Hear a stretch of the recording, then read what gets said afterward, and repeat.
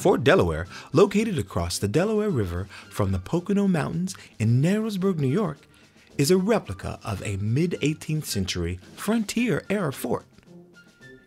In the 1750s, the entire Delaware River region, including the Pocono and Catskill Mountains, was a part of an untamed, wild frontier rich with natural resources. We're very fortunate, I think, in Sullivan County and in the Upper Delaware, including a portion of Pennsylvania, to have a really rich and colorful history, and it dates back to colonial times. During early colonial times, settlers would leave the East Coast populated cities and build frontier settlements in hopes of finding their fortunes. The first settlement on the Upper Delaware region was known as Cushetunk. So the Europeans have this 30-mile long settlement, and they set up little groups of homes all along this 30 miles, so it's fairly sparsely populated. And they begin to solicit other settlers to come. A lot going on in North America at the time. French and Indian War, tension between Native American tribes, and so the prudent thing for them to do would be to build a stockade to protect portions of the settlement, and people who didn't live within the stockade could be summoned in the event of trouble by using a signal cannon or something similar to that. And so around 1760, they actually build two fortifications. They're called the Lower Fort and the Upper Fort. One is near present-day Milanville, and one was up near Callicoon. The Lower Fort at present-day Milanville is what is approximated by the creation of Fort Delaware. The Cushetunk Settlement thrived from the 1750s until the beginning of the Revolutionary War in 1775. Between 1775 and 1783, many of the settlers of Cushetunk who were loyal to Great Britain left to fight the war. Following the Revolutionary War, most of the loyalists that fought against the American Patriots moved to Canada, and although some of the Patriots returned to Cushetunk, the population of the settlement dwindled and was eventually abandoned, leaving the buildings and the lower fort to disintegrate. There's very little that remains today, if not for places like Fort Delaware that have taken up the mantle of telling that story, of reminding us what it was once like here. Without that, probably the early history of the Upper Delaware would be largely forgotten, and that would be a great loss to us, I think, for a lot of reasons. In the late 1950s, the Sullivan County historian at the time, James Burbank, saw an opportunity to bring the history of the Cushetunk Settlement to life. Automobile ownership was at an all-time high, and Americans were looking for interesting places to travel by car. So Burbank decided to build Fort Delaware to highlight the local frontier history and as a tourist attraction. The parallel story to the colonial history of Fort Delaware is what I consider a fascinating tale of the 1950s.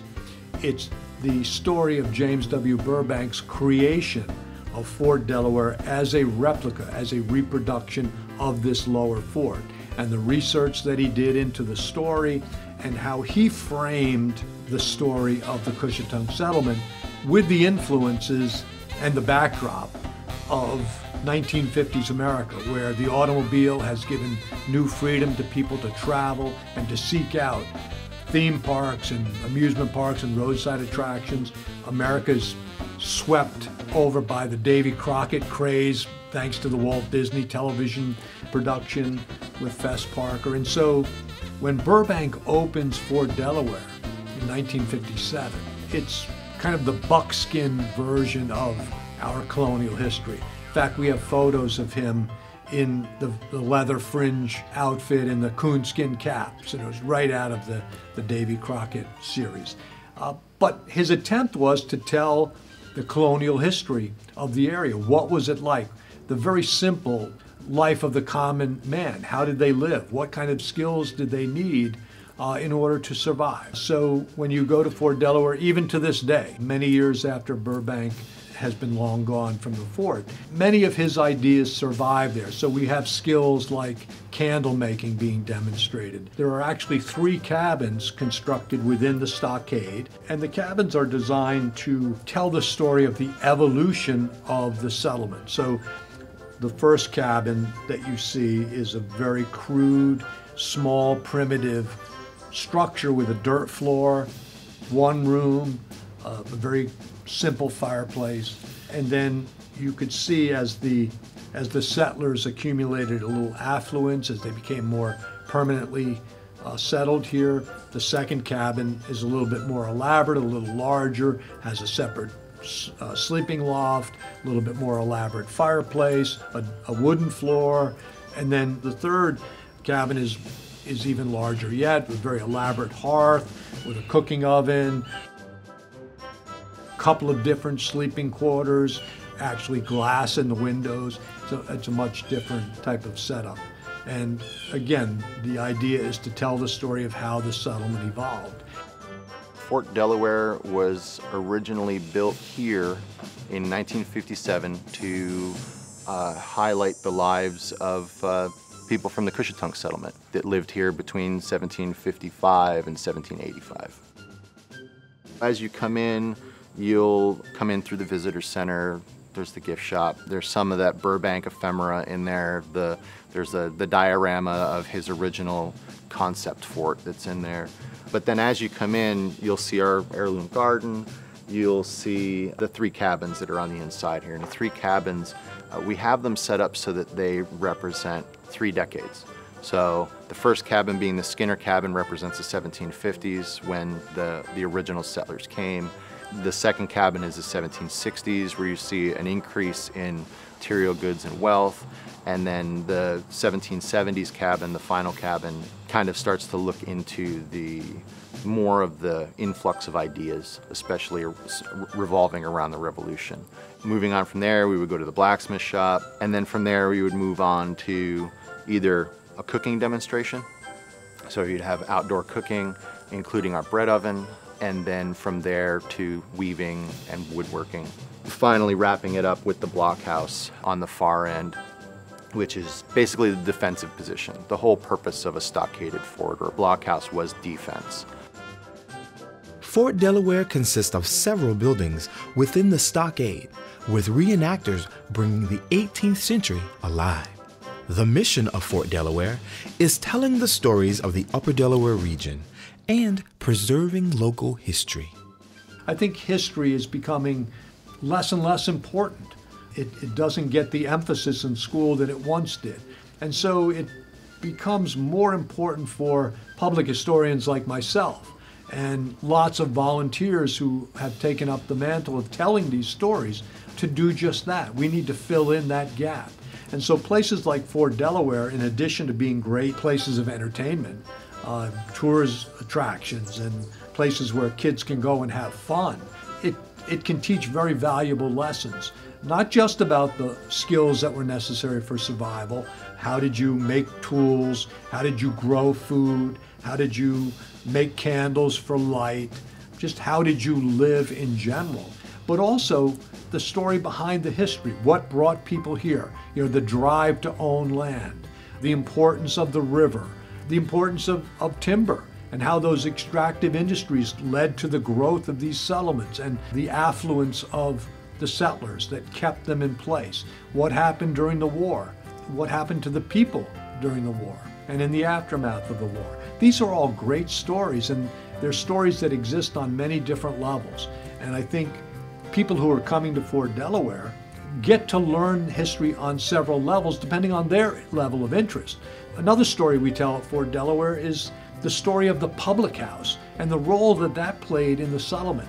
How the tavern, in addition to being a place where people came to have fun and to entertain themselves, how it becomes a place where news is disseminated, how it becomes a place where governmental transactions take place. If you had a town hall meeting, it's held in the tavern, in the public house. Kids would go to school in the public house. certainly not every single day, but a few days a month they'd gather there for lessons because it was critically important, believe it or not, for kids to learn to read and write, if nothing else. It also was where church services would have been held. So we tell the story of the public house. That's a great part of the lesson there. Why did you have an armory? Why did you have communal weapons? Why was the stockade constructed in the first place? These are all stories that are important to know, to understand what life was like for our ancestors and to understand from where it was that we came. Keeping history alive and educating future generations is one of the most important reasons to support places like Fort Delaware, where people can experience historically accurate, living history. To support Fort Delaware, you need to support the Delaware Company. That's the actual entity that operates the fort. The Delaware Company is a nonprofit history education group. We were formed back in 2012, so we've been in existence for 10 years now. Every contribution that you make financially is tax deductible, and we welcome financial contributions. You can either mail us a check or you can go on our website, thedelawarecompany.org. There's a donate button, and you can either donate a single donation or you can make it a monthly or yearly donation that will repeat itself. If you wanted to mail a check, our mailing address is the Delaware Company, Post Office Box 88 in Barryville, New York, 12719. We also need volunteers. Just contact us. Go on the website. There's a contact button there. We'd love to hear from you. We're only able to accomplish what we can accomplish with our partners. So we need the support of people as much as we can get it.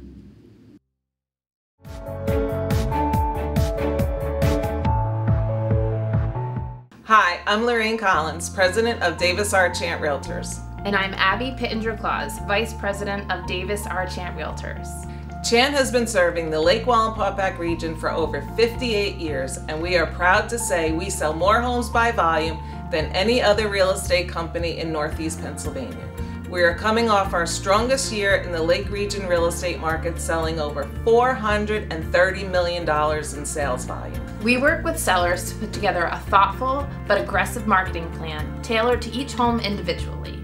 Each of our property listings gets a virtual tour and is professionally photographed, giving the prospective buyer the best first impression. The Lake Wallenpaupack area is an attractive place to live because of its low taxes, great school districts, and beautiful scenery. Our team of agents here at Davis R. Chant Realtors has extensive knowledge in the local real estate market. We have experience with everyone from first-time home buyers to experienced investors. Chant uses a variety of print media, billboards, open houses, and national real estate websites to promote properties and reach potential buyers. Here at Chant, we know that working together and providing channels of communication and feedback is important for the best outcome when selling your home. If you are ready to relocate, upgrade, downsize, or know anyone who's considering the Lake Region area, please stop by one of our Chant offices or call us at 570-226-4518 or visit us online at chantre.com. If you were to have a conversation with your body, what would that conversation sound like? I'm not functioning at full capacity. I need a vitamin boost. I'm not getting the right nutrients. Yeah, probably something like that. Revive and Refresh Health offers IV vitamin therapy, a non-pharmaceutical path to nourishing your body, mind, and mental well-being. They offer customized IVs to ensure you receive the nutrients your body needs. Call or visit for a consultation today.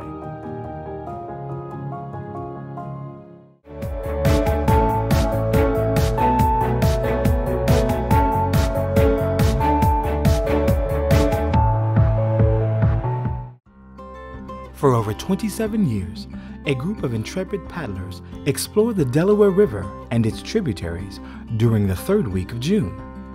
These river nomads, referred to as sojourners, paddle different sections of the Delaware River every year. The term sojourn means to stay for a temporary period of time in a place.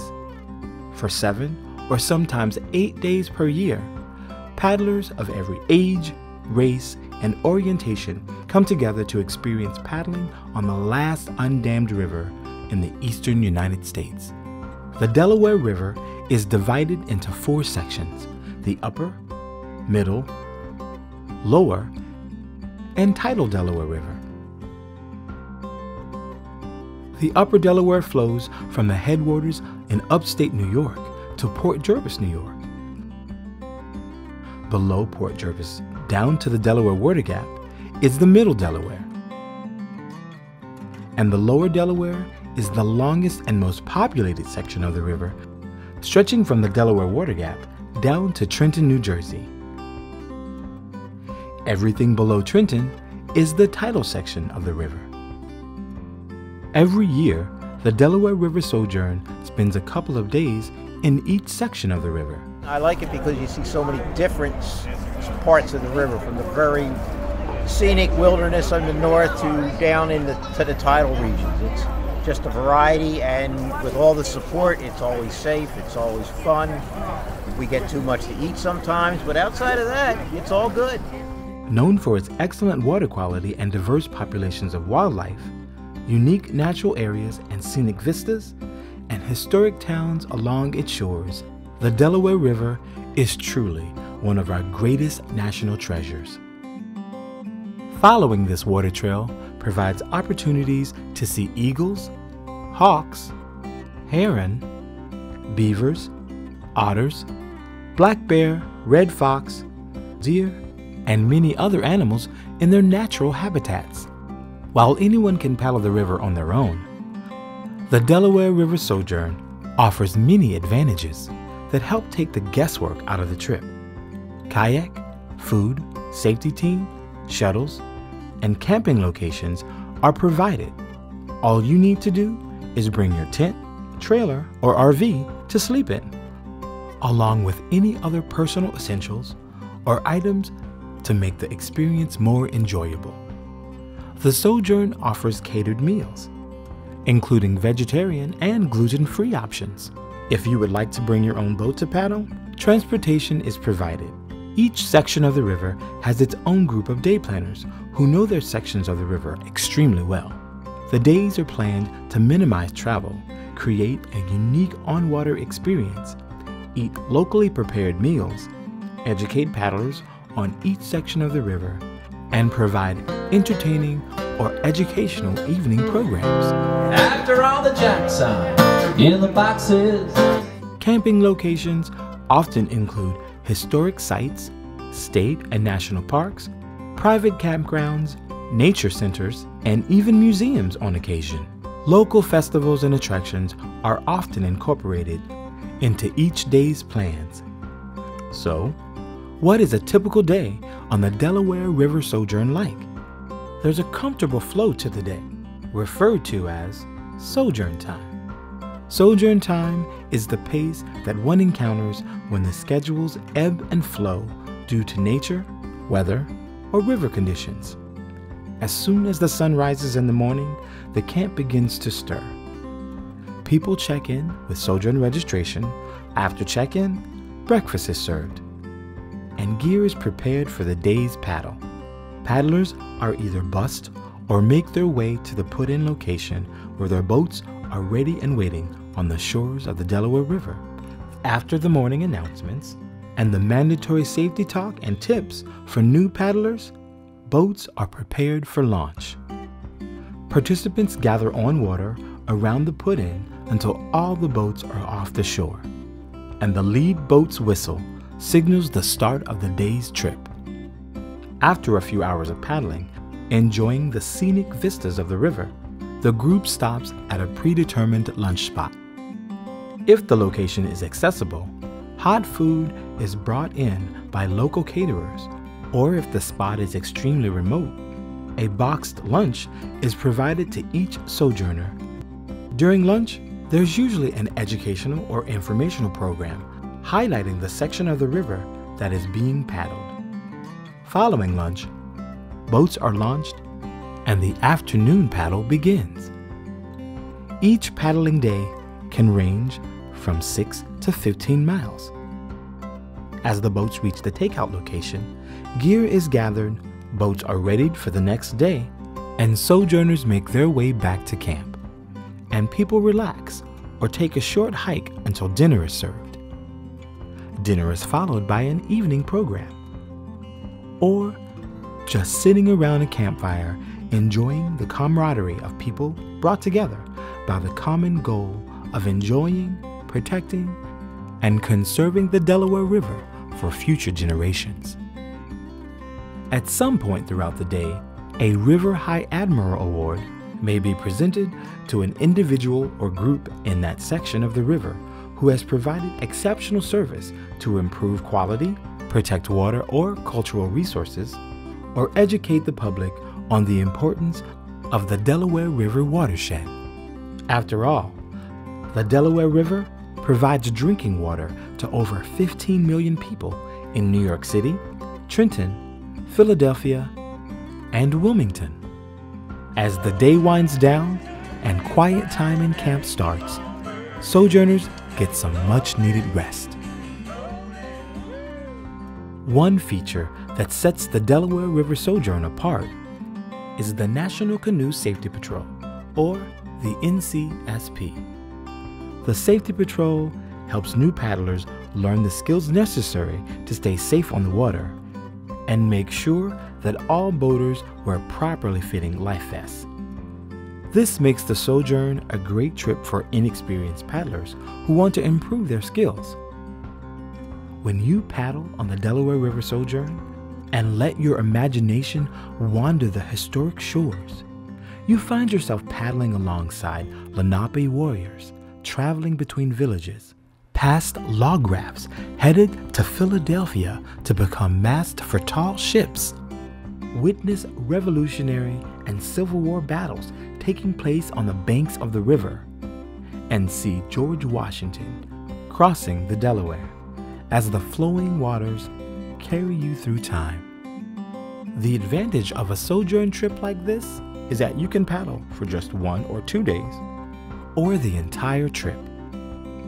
If you need to take a break from paddling for the day, there's always nearby trails to hike, attractions to visit, or you can simply enjoy a quiet day in camp.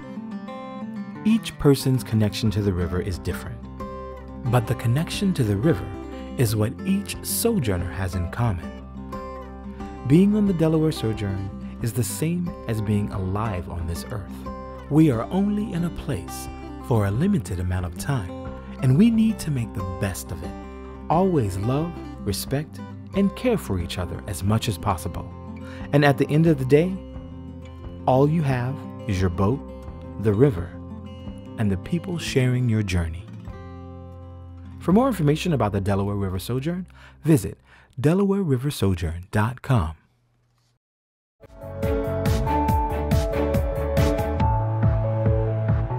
The Sterling Business and Technology Park is currently divided into 23 lots ranging in size from 3 to 30 acres. Each lot in the park is KOZ certified for companies that qualify. The Sterling Business and Technology Park is perfectly located just off Exit 17 on Interstate 84 in northeastern Pennsylvania, just under 2 hours from New York City. If you would like to explore locating your business at Sterling Business and Technology Park, visit sterlingbusinesspark.com.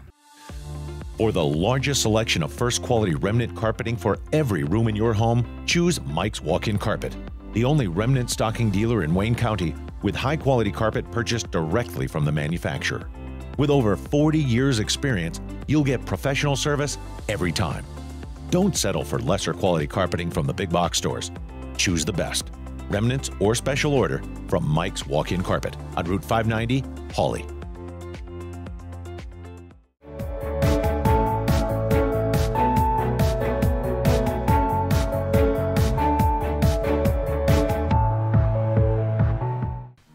The Dorflinger Wildlife Sanctuary features over 600 acres with 5 miles of pristine historic walking trails, a natural amphitheater, a small lake, the Dorflinger Glass Museum, and a gift shop.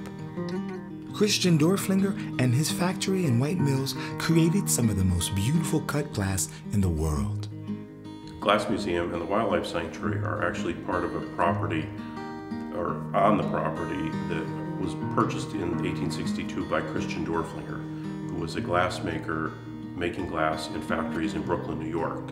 Dorflinger moved here with his family, built the factory here, houses for workers, brought workers here, sold off his interests in Brooklyn.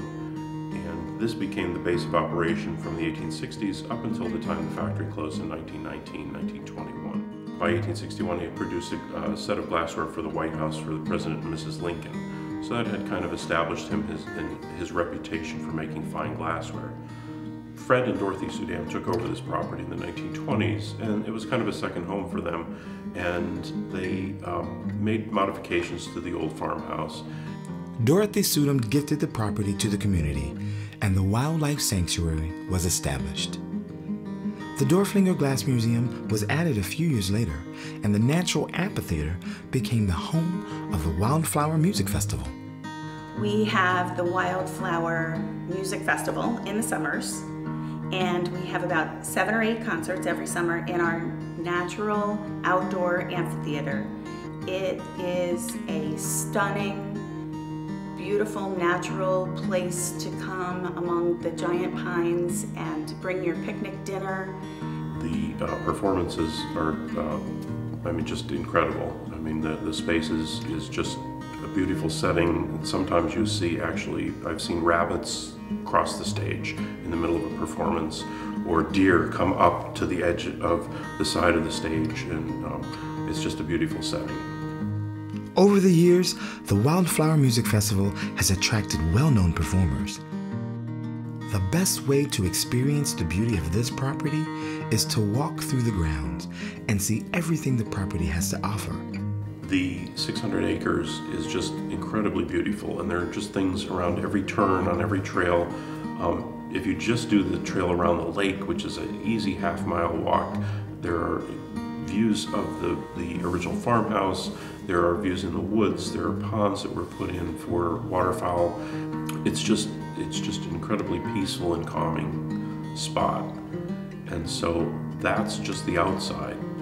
If you decide to come into the Glass Museum, you see this incredibly beautiful glass made by some of the most talented glass artists in history, really, who are just ordinary people who, with this incredible skill set, making these beautiful pieces that we look at today. The Glass Museum, festivals, and Wildlife Sanctuary rely on the support of members and volunteers. We could use new members. We could use new volunteers. Volunteers help us in the museum and in the gift shop. And it's a great chance to come out and see this natural, beautiful gem that we have here in White Mills. The Dorflinger Sudam Wildlife Sanctuary needs your support. Consider becoming a member. If you'd like to learn more about Dorflinger and you can't just stop by, you should go to our website, which is dorflinger.org.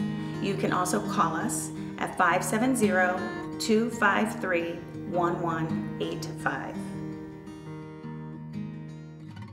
Follow us on Instagram, Facebook, Twitter, LinkedIn, and many other social media platforms. We are always looking for new and unusual story ideas, interesting people, and unique events. Send your ideas for the show to troy@wallylife.com. If you're a business looking to reach the northeastern Pennsylvania market using the most powerful media platform available, contact Emily Grillo.